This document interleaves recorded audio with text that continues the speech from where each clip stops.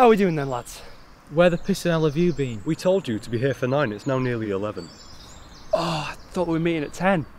That still makes you an hour late, Thomas. Yeah, I got halfway there and then remembered I promised to bring grub for the trip, so I had to head back and get some. So where's the food then? Well, the cupboards are a bit bare because Mum does the weekly shop on Wednesdays. I managed to snaffle this though. 1 tin of beans, Jesus Christ. Don't need this. Ryan, you dickhead! What'd you do that for? Don't worry fellas, I've ensured there's enough wildlife and vegetation on this walk. We won't go hungry. Okay, Bear Grylls. Let's get moving then, shall we?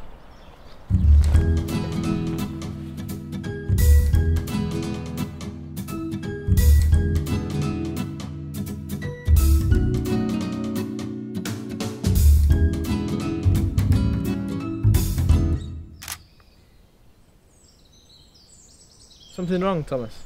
This always happens. Whenever I'm around nature, I suddenly have to take a shit. Best find a tree. Nearest toilets are miles away. I haven't got any toilet paper. Here's what you do. Get a big leaf, stick your finger through the centre of it, wipe your hole with the finger, and then wipe the excess with the leaf. I think I can hold it.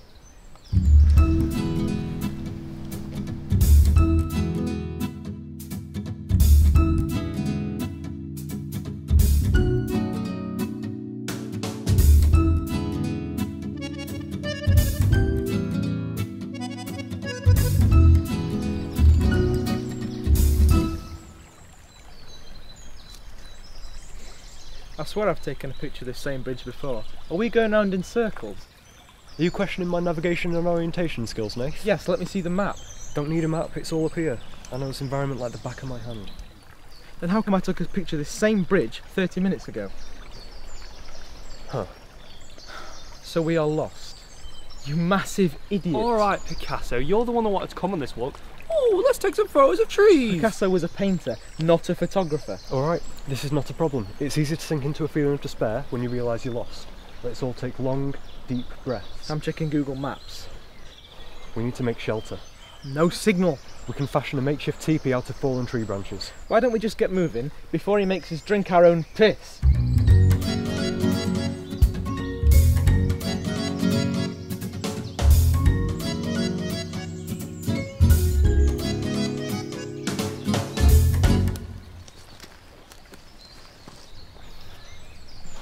I'm starving. I really need to take a dump. Just go and take it behind a tree. What if there's a bear?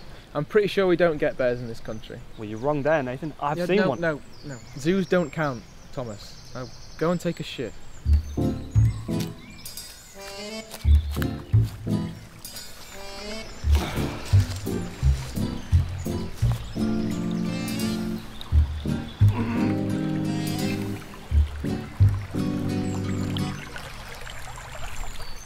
Guys!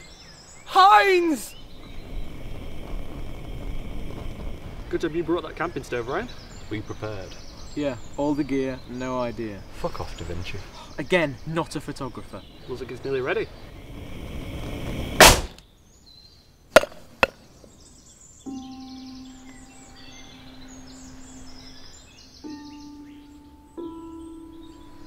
Did either of you two think to puncture a hole in the can before you put it on the stove?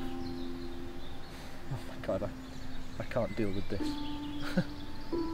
What did I do in a previous life to deserve you two? You know who I blame? My dad. My stupid fucking dad. You know why? Because if he didn't have an affair, my mum wouldn't have left him. And if my mum wouldn't have left him, she wouldn't have taken back a maiden name. And wouldn't have made me take it back too. So when in year 7, Mr. Jenkins made us all sit in alphabetical order based on our surnames, I would have been made to sit at the back, not at the front, with you two numbskulls. I should have been sat on the back row with Jennifer Spark. I could have spent 5 years watching those beautiful, luscious breasts mature. But no. No, I got left behind to babysit you two fuckers. Right. I think I'm going home now. You don't even know where home is. Well, if we follow the stream up, it should take us to where Ryan threw the cannon. Oh, yeah.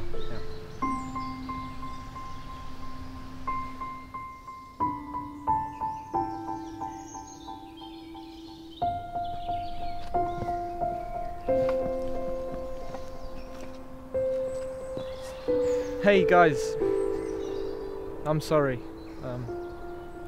I'm an asshole. Could we please take a photograph?